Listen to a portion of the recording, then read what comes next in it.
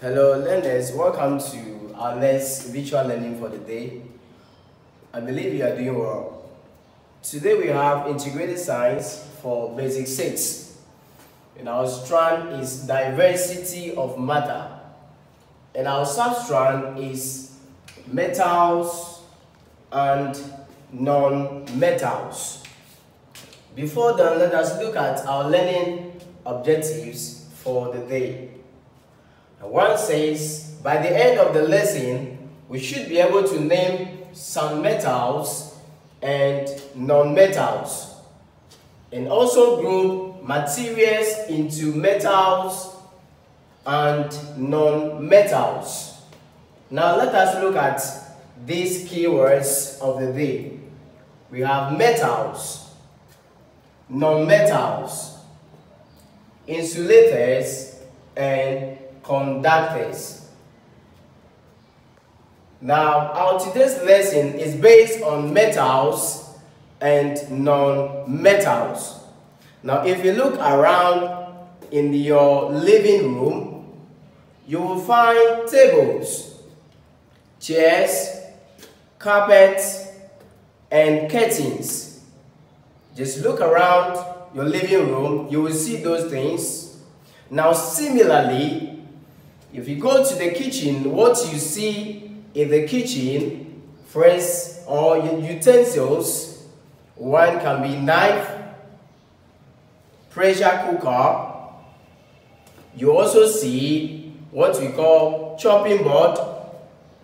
You also see what we call ladle and kettle as well. Now we want to know what a metal is. So we want to quickly look at the definition of metal. Now we say metals, they are materials that conduct, the word conduct, heat and electricity.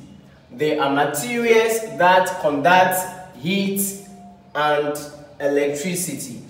Now all these materials that I have mentioned previously falls under metal and non-metals. So we are going to do some few exercises here which will help us to understand the whole concept. So we said metals are materials that conduct heat and electricity. So for example, looking at this, now what's this material or this tool here has a name. We say hammer.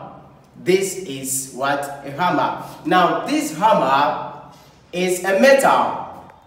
Is what? A metal, which is made up of what? Iron or copper. Some are made up of what? Iron or copper. Now aside this, I have on here what? A handle. So looking at the handle here, the handle is being covered by what? A plastic rubber. Now the handle here has a purpose. For example, if I put this hammer into a fire, what will happen is that the metal will burn and automatically change a color which can be what? A yellowish or brown. Now the side which I am holding will not burn my fingers. Why? Because this handle here prevents the heat from what? Burning my fingers. So this is what we call an insulator. A plastic rubber is what we call an insulator. This prevents the heat from reaching what? Where my hand is. So this is what we call what? An insulator. Now we want to look at examples of metals. Examples of metals. And we say what? Copper. Copper is an example of metal. And we also have what? Silver. So we look at this bowl here. Silver bowl. So this is what? An example of what? A metal. This one is a metal, which is what? A silver bowl. Now we look at what you call gold. Most of you see gold before, I believe so. Some are necklace, are used for necklace, and then rings. Watch, right? We also have what you call zinc.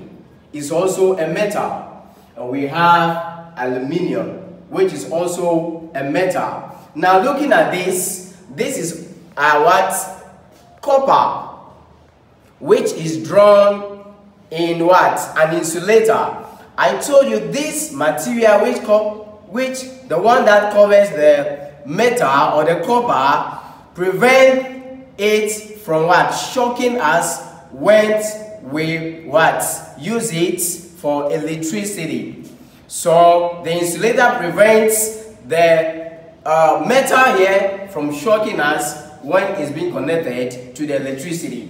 Alright, so we want to look at non-metals. Aside metals, we also have non-metals. We have materials that are bad conductors of heat. They do not conduct heat or electricity. So we also have what? Non-metals. For example, we said non-metals are bad conductors of heat and electricity. They are bad conductors of heat and electricity. So for example, you're looking at this here. This is saw, right? Now this one, it has a wood. The handle is what? Wood. If I put this in a fire, this one will burn and change color, but the wood will not burn. Why? Or the heat will not what? Get to the wood. Simply because a wood is a bad conductor of heat. So we want to look at examples of what? Non-metals. And we say wood is what? A non-metal. Wood is not a metal. And we look at what? Plastic. The plastic here, plastic, we have the cup, we have the bowl. Yes, they are non-metal. And we will have what? Rubber. Yes, rubber, we use rubber at home. It's also non-metal. We have glass, which you use for drinking water or soft mineral drinks, are also examples of what? Non-metal. We have paper, which we normally use to write on in the classroom or at home. It's also non-metal. And finally, we have polythene. We have polythene, which is what? Non-metals. Alright, today we want to do some few exercises here.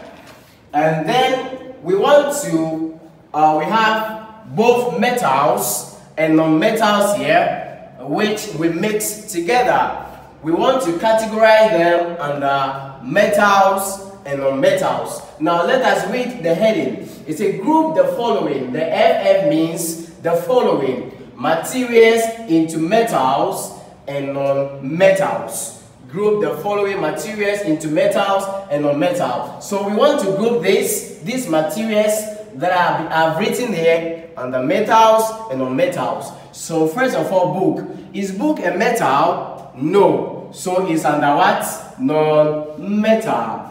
Now, so we move on to what? Knife. Is knife under metal or non-metal? Is under metal. So knife. So I come here, I write it under metal. The next one is frying pan. Frying pan is a metal, right? So I consider this under metal. Frying pan under metal. Now the next one is what? Our study table in school or at home is not a metal. It's under what? Non-metal. So I write it, study table is under non-metal. And the next one is what? Ladder. This one is what we use in our kitchens. So it's under metal. It's not what? Right? So we have this, which is under what? Metal. This one is under metal. And the next one is kettle, which is also under what? Metal. Which is under metal. And the next one is what? Pressure cooker. It's not under non-metal. It's under what? Metal. It's under metal. So the next one is cutlass. Cutlass is under what? Metals. So we write it.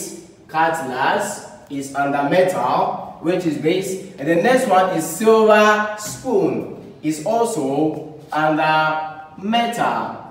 Silver is a metal, so this one indicates that it's a metal. And then the next one is what? Ceramic cups, which is usually made from what? Clay. So is under what? Non-metal. Is under non-metals. Is under non-metals. And the last one is silver plate, which is under what? Metals. Silver plate is under what? Metal. There is no enough space for us, so let me write it here. Silver plate is under non-metal. So we have metals and then non-metals, right? So this is how we have to categorize the whole things under metals and non-metals. I believe you understand today's lesson. Hope to see you next time. Bye-bye.